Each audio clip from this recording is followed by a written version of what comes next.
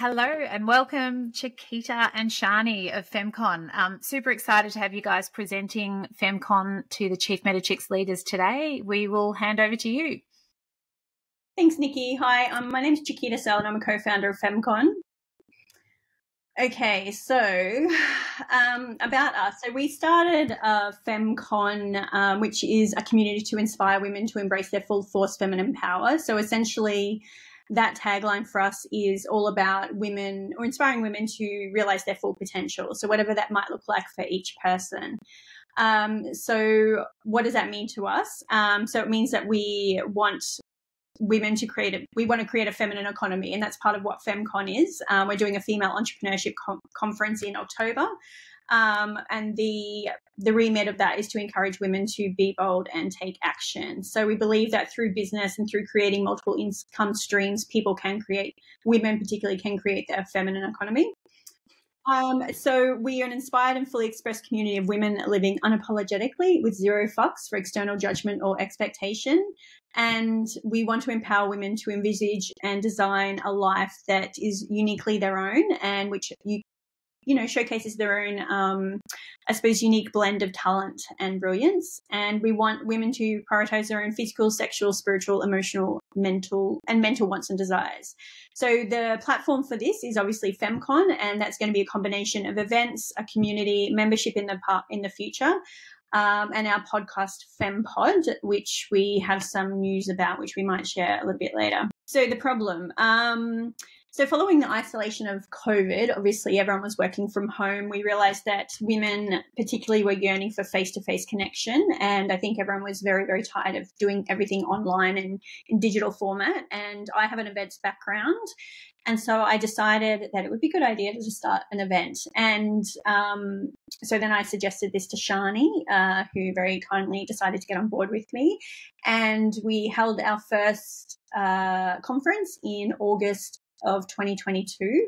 And then we followed that up with a long lunch. The first conference was about, again, inspiring women to embrace their full force feminine power. And because it was our first one, I think we've learned as we went that we were probably trying to do too many things at once. We had sort of 4 pillars that we were trying to work to and kind of cover off a full day of different speakers speaking to each of those pillars. And I think it was just too much.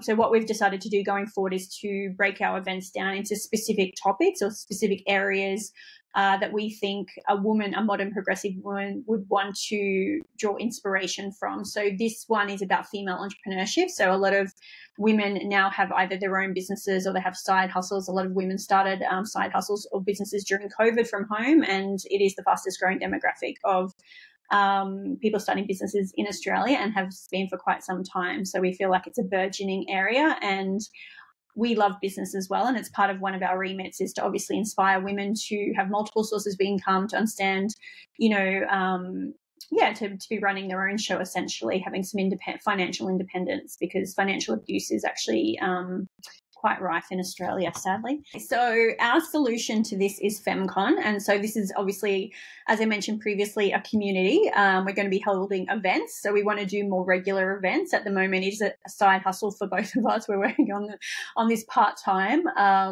just the two of us. And it's a lot. But we want to do more events. We want to, in the future, release membership and do member-only events and merch and things like that. We have done season 1 of our podcast, which is called FemmePod, and that has actually just been picked up by DM Podcast. So that's going to be distributed through our network soon. So we'll get hopefully ads and brand partnerships through that. So hopefully that will be a form of revenue in the not too distant future. And in the future, we also want to do a female-focused co-working space. So that will obviously be for members. We want to sort of have a podcast studio in there, a photo shoot area for content, for product, for businesses, because content obviously is very important with social media these days. And just have a space for women to come and, run their businesses and where they can connect as well. Okay, so our vision is to inspire women to embrace their full force feminine power. Our mission is to help women realize their full potential in every area of their lives. And our purpose is to create a community of inspired and fully expressed women living unapologetically with zero fucks for external judgment or expectation. Okay, so business overview. The why, obviously, is to help women to step into their full potential. The how is we're going to deliver this through events. We want to write books, have a membership, build our community, podcast, and female-focused co-working space. The what, obviously, is pretty much same. So SWOT analysis, our strengths, we believe, are I've got a public relations and events background, which I think is a pretty good skill set to have for business. Shani's social media skills and profile is a strength. She's very big on content and does that for clients as well as herself. She also has really good relationships with some very good brands as well, who she's been working with over the years. I think our messaging is fairly strong, and I don't think there's another sort of community with this type of messaging in Australia. I think I did try and join a couple during COVID, and it just wasn't for me. I was a little bit conservative. So I feel like we're a little bit more sassy, and I like that. And we're about to have a national distribution of our podcast. So we're hopeful that that's going to bring a little bit more attention and a little sort of expedite our growth a little bit. So our weaknesses, cash flow, it is very much a startup. We are self-funding at this point. Sometimes I feel like I'm pushing shit uphill, but we will get there. So time is weakness. We are both working part-time on it. We both have other things that we do and that pays the bills. And so that takes the precedence at this time. And I think we're yet to fully refine our offering or our business model and understand the financial revenue model. I think it's all ideas at this point, and we are obviously moving forward with the events because that's the skill set that we have at our disposal, but we definitely want to do some other things as well. Can I just add something to what you're just talking about in regards to the financial model? So I think that it would be really, really important for you guys to work out what that looks like and start from the top and work down. What I mean by that is work out where you're going to get your biggest bang for your buck, focus on that so that you can start bankrolling yourself and stay there and work down. Yeah, and that's definitely not a skill set that we have. Hence, I think that's your first coach identified. Brilliant.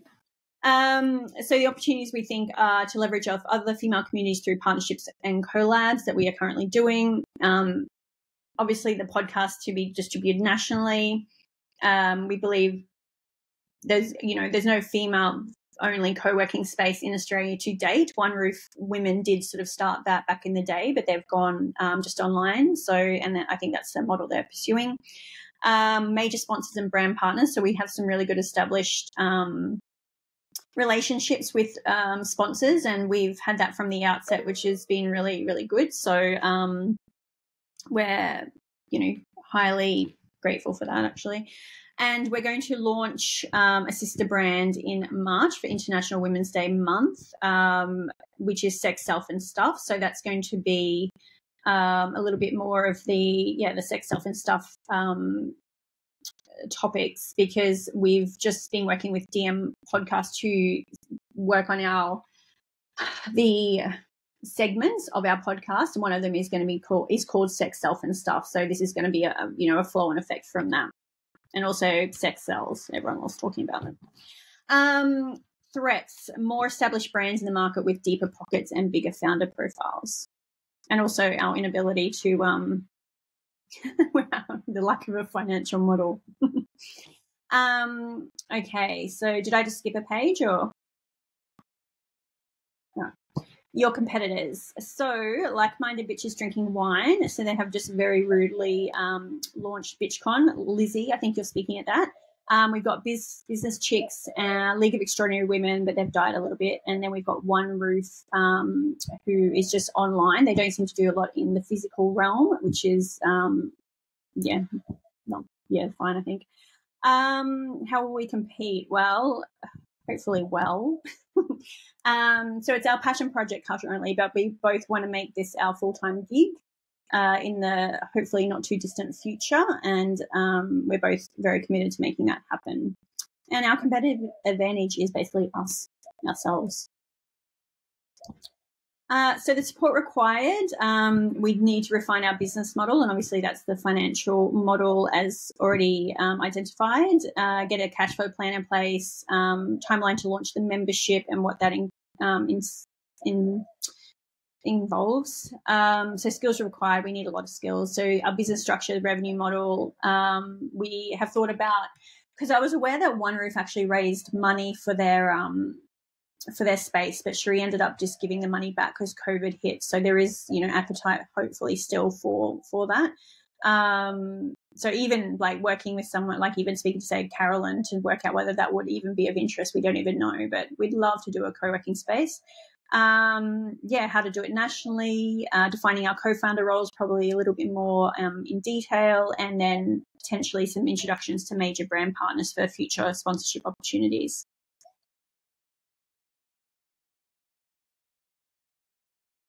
And our big goal is to be a globally recognised community of women living in their full force feminine power.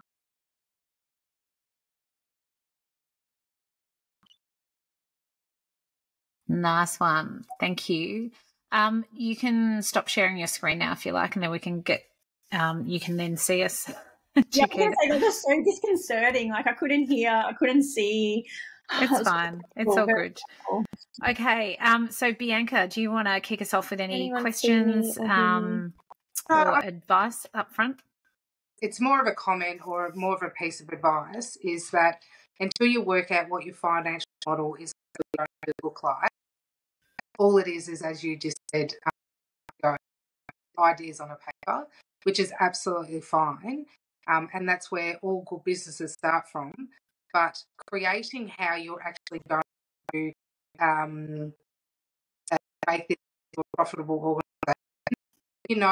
if you go and get funding, what does that look like?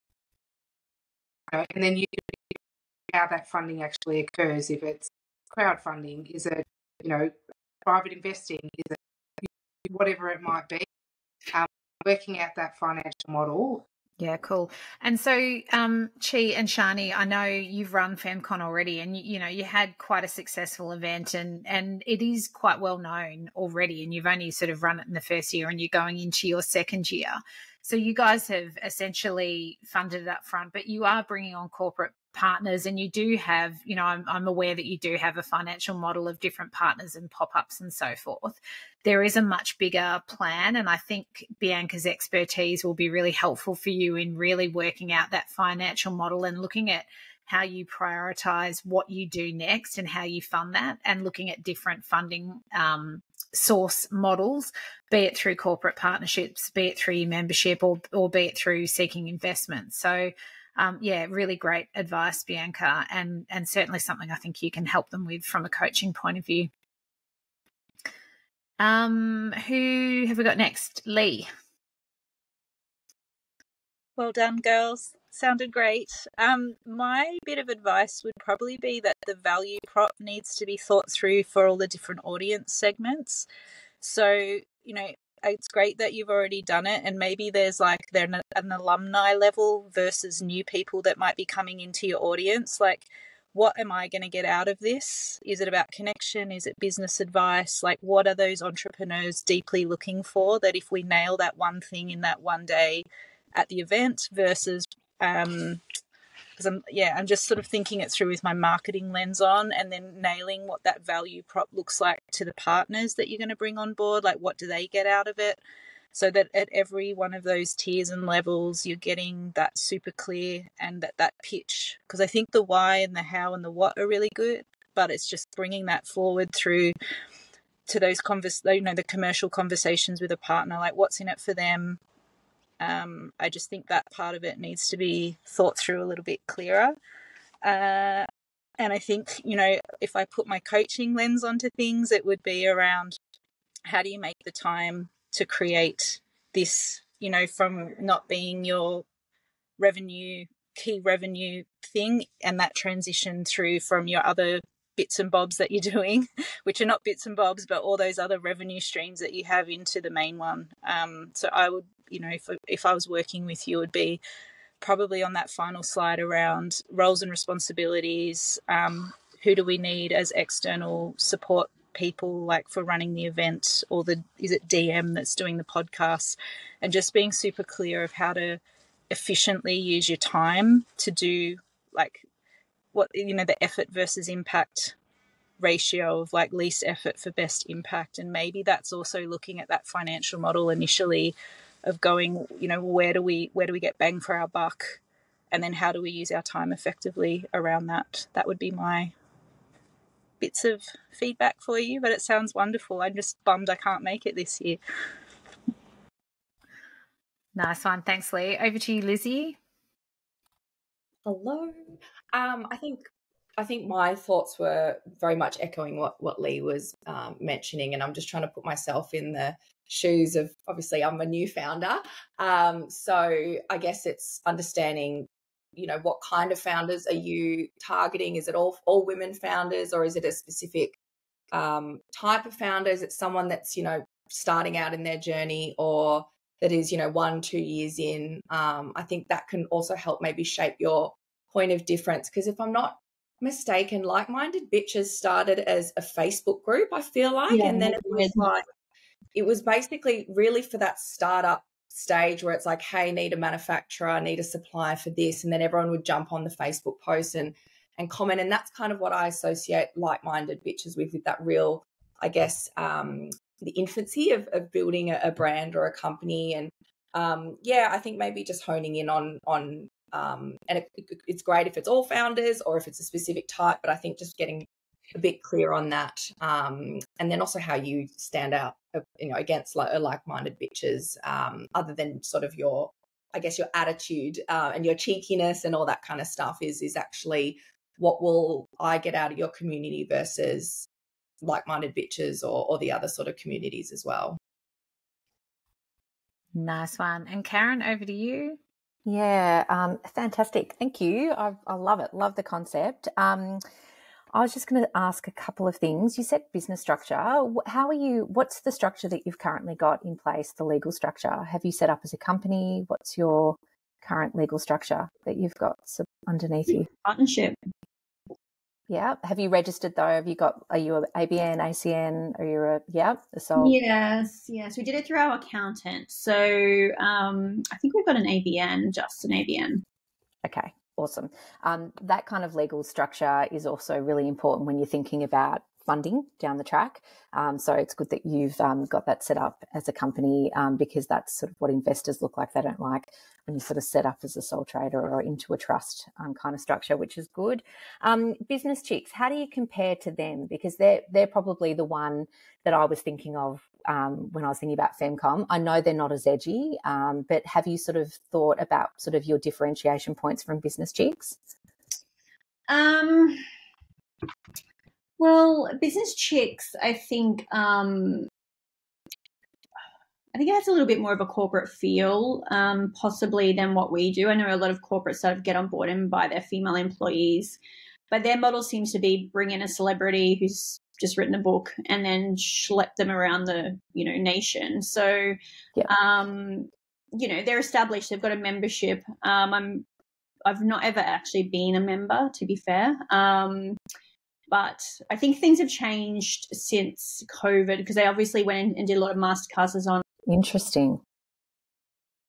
And I guess just from that perspective, it would be really good to put some thought into how you can take potential Business Chicks members, or have them have both, and what your offering is. I have been a Business Chicks member in the past. I think I agree, Chi. I think it turned into something that it wasn't when I originally joined. What I really loved about it, and could be something you could really build into the FemmeCon offering, was that, every time you turned up to an event, you felt like you were welcomed and a superstar, and everyone wanted to talk to you. Like, it was a really the kind of the space that they worked really hard to fill, was to make everyone feel very included. So that's something that, that real kind of welcoming entry point. I don't think it's like that anymore. So I just wanted to raise that. The other thing is, do you know Cherie from One Roof? Do you know her? I don't know her well, but I know her. We have met. I wonder if it's worth having a conversation with her about the co-working space. I actually didn't realise that they'd closed up, but I'm not surprised, because obviously they did get battered through through COVID, and I know that, you know, they are doing quite well with their online offering. It'd be interesting. I would reach out to her and get some ideas around what actually happened, what worked, what didn't work. I used to host a number of events at One Roof, and see who invested in them. I'm sure Cherie would be open to kind of hearing about those sorts of things and giving you. So I'd probably recommend reaching out to her. And the only other thing that I was thinking about, I do a lot of stuff with Startup Network that used to be Startup Vic. I think what I find really interesting with their model is they've really categorized the stage of where entrepreneurs are at. So there's the pre-seed startup group, and everything they do with your pre-seed startup group is very much catered to that level. So we're providing them with a lot of legal masterclass content based upon, you know, before they've, you know, had any seed capital. So where they're sitting at that stage. And then they've obviously got, you know, when they've moved on to scale ups, they've got quite specific female groups in there looking for funding. They've just launched their female founders circle, those sorts of things. So in terms of your business model, I think really thinking about, you know, the identity of those specific stages of the entrepreneurs that you want, female entrepreneurs that you want to engage. And then the FemmeCon's great. What next? So how are you then re-engaging them straight after, whether it be a mixture of, you know, here's the podcast, get onto our subscriber list. I mean, you probably all got those things set up, and then, you know, some content, some education. So just really keeping them on the go, which is not such high intensive events for you to fulfill. And your partnerships are key. I mean, Startup Vic use us, Startup Network use us for legal content. They don't have to do anything. I organise all of it. So leveraging off partners that you can bring in, I think, could be a really clever way that you're not having to create that content yourself. You're just creating the community to deliver it to. Could be really interesting. So they were just a couple of things. And Lift Women. Do you know Lift Women at all? Is that like Uber for women? No. So Lift Women is a female crowdfunding platform. That's Sheba. Are you thinking Sheba? Oh, okay. Lyft that's like driving around.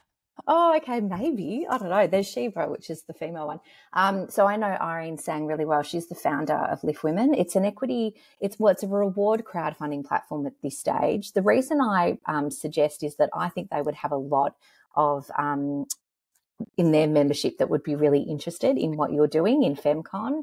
And also there's an opportunity for you to kind of build. The thing I love about what they do is that not only are you getting money to do the certain things that you need to do, and it's only small amounts initially, but you're also getting your community base being built through those activities. So have a look at Lift Women. And if you'd like an introduction to Irene, I'm more than happy to facilitate that. Thank you, Karen. I will never say no to an introduction, but I think that what you just asked has just been really clarifying. I've realized that I don't know if we're going to be just like a business event. It's more a lifestyle brand or something, and maybe that's what we need help with, because that is just one pillar and we don't want to like pigeonhole ourselves, and Shani jump in. But, you know, that's why we try to do different pillars, because I think what we're grappling with is how to do it well, because you don't want to overwhelm people. And that's the thing. And I think we like talking about other stuff over and above business, and not every woman has a business and not every woman wants to. And we do want to have a really inclusive community. And I don't necessarily want to just be known for like a female founder or female entrepreneur brand. I think that we want to support women to realize their full potential in a lot of different elements of their life. And that's just one segment. So I think what we might need help with as well is really narrowing down what that is and what it looks like and how we communicate that, so it's really crystal clear. And I think that will also inform what our offering will become. Anything that we do want it to be a very inclusive community, very inclusive. Just off the back of what she said, I didn't hear the question again, but I think that what's important for us we can FemmeCon is that we have found, for Chi and I, you know, we're grown women, we still feel like we don't fit into a lot of the spaces, and we also think that's okay. We're good with that. But something about the both of us is we are both multifaceted, and there are so many women out there who I don't know not one woman who's just the one thing. We're either wearing mum hats, we're wearing business hats, we have multiple streams of income, I think it's really important for us to capture everything, women's sexuality, and all of it trickles into the one big thing for us, which is FemmeCon. So whilst we can't have too many pillars, because we tried that at the beginning, and when we did that, it turned into all kinds of different things. It wasn't to say that it wasn't amazing and electric, the first conference. It was, but I think for us, we really want to work out how we can feed to all parts of what the woman is and the way we all live differently. And that's really important for us, a sense of belonging in the community for women, even though we are all completely different. Chi and I couldn't be any more opposite. I think that's a really good example. And so, yeah, that's also really important for us with FemmeCon. Nice one. Thank you guys for, all the input from the other leaders. I think, in my knowledge, and obviously, Chi, I know you because we've been working together with Chiquita and Co as well. And, I'm pretty familiar with FemmeCon. I think what works for you guys is you have the event background experience in Chi, you've got the PR experience that Chiquita and Co brings, and you've got the social media influencer and marketing experience through what you do, Shani. So I think your ability to leverage, once you've nailed your proposition, your ability to tell your story and engage people, you've got it. And a lot of new business startups don't have that. So I think that's a really important strength for you guys to focus on. I think where we can help you is really honing in and focusing on what FemmeCon is and the pillars that sit off it, and then building out a financial model that supports each of those pillars in terms of the activities that you do. And that really comes back to what Bianca was talking about, and also what Karen was talking about with your legal structure is really important, because if you do want to attract funding, you need a really rigorous governance structure for your business, and really importantly, early on, be really selective with the kind of investment that you take on. Otherwise, you dilute your business and then you inhibit your ability to attract investors later. So I think, all the feedback that the other leaders have given you, I'm completely aligned with.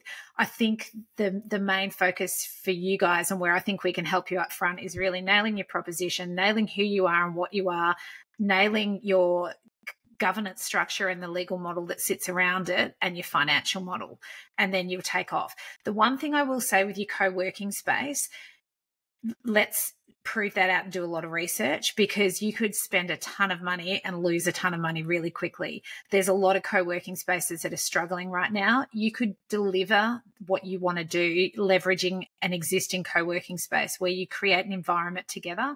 I think that's a much better way of starting. You can see how successful it is. You can learn on the fly on someone else's money. And if it doesn't work, you can pull out. I think that's a really important thing. And, it's something that I've looked at as a sort of roadmap for Chief Meta Chicks as well. But off the back of COVID, people are really, most of us are operating from home or using some element of co-working space where we tap in and out.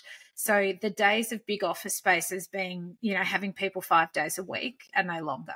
So I think about what you create and how you can utilize this kind of casual, I want to collaborate, but then I also want to work from home, particularly in the new business startup and founder space, because we all bootstrap it to start with before we, build that capability. So there's a real financial model and roadmap to do. And I think everything that you do, you've got to create a little minimum viable product to test it before you invest. So test before invest is probably the main, piece of advice that I would have.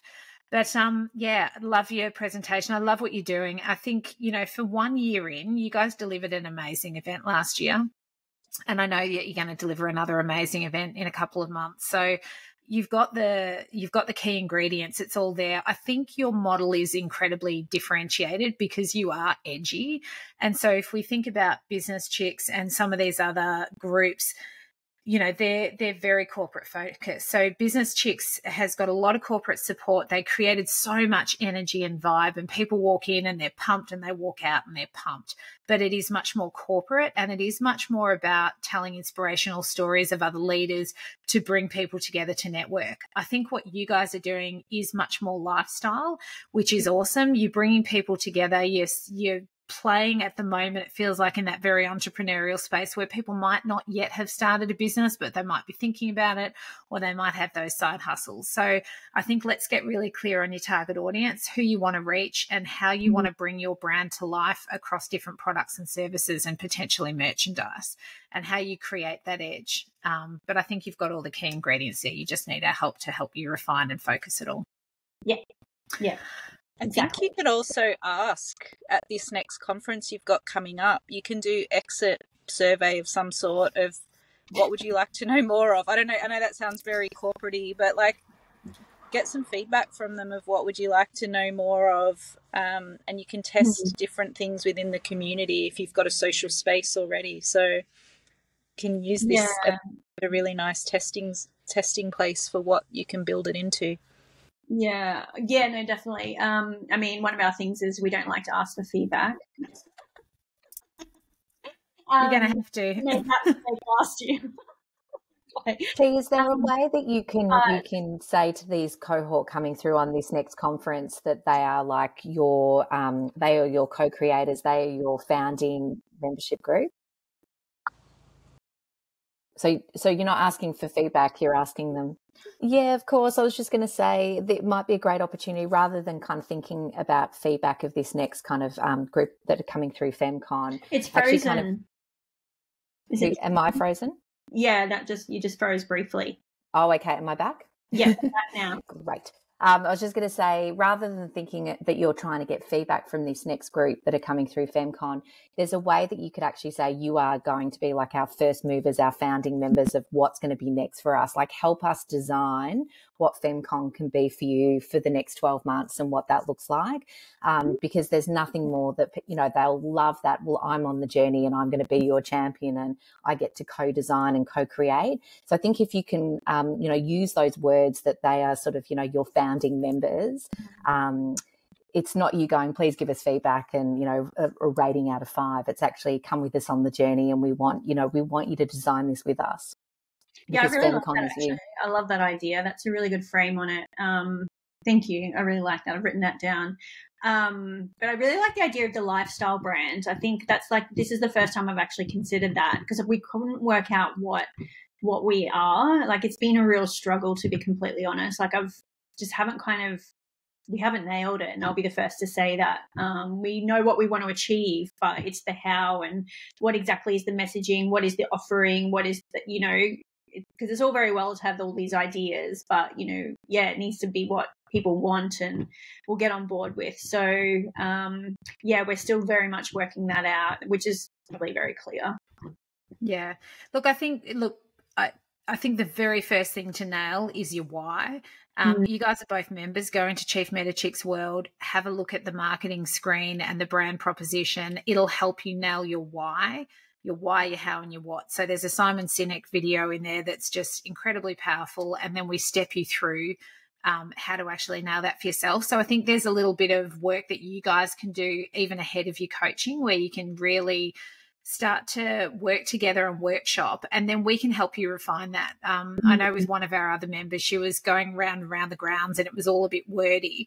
And so one of her sessions I did with her, just in 10 minutes, we nailed it just by me asking her a couple of key questions, which really focused it. And like within 10 minutes, we had nailed her brand proposition and how she was going to go to market. So do a bit of work on that, bring that to one of our first sessions, and then we'll help you really hone that in and focus on it. But I think that's going to take a little bit of time for the two of you to just brainstorm that and think about how does this lifestyle brand come to play, but really focus on what it is that you're trying to achieve. Why do you exist? Yeah. Why did you start in the first place?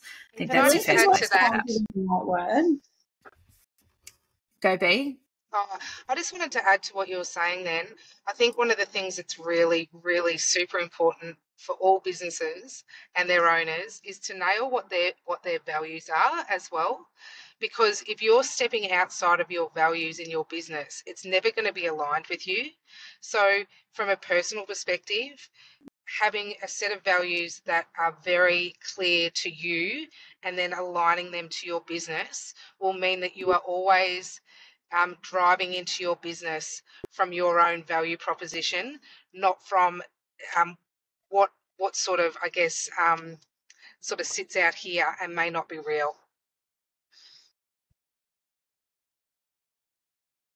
Yeah, great advice. Thank you, ladies. I think I've got a really clear view of what you need. So I'm going to share this recording with the other leaders, and then we'll work out, and I'll have a chat to the two of you as well, and we'll work out, who we feel are the right sort of focus for you. But I think a marketing focus, a coaching focus, business and legal is going to be really important. I know you guys have got a lot of the sort of PR and social media experience. So I think you've got that bit down pat. So I think we'll focus on supporting you with your positioning, your proposition, your why, and then your financial modelling, your legal framework, and just some coaching to keep things on track. I think is going to be really important for you. So I'll bounce that around with you guys separately. But thank you. Great session. Really excited to, work with you again, Chi, and to bring this to life with you as well, Shani. Yeah, exciting. And we all love empowering women. So, yeah, great fit for Chief Meta Chicks as well. Thank you for listening. Pleasure. Well done. Nice work.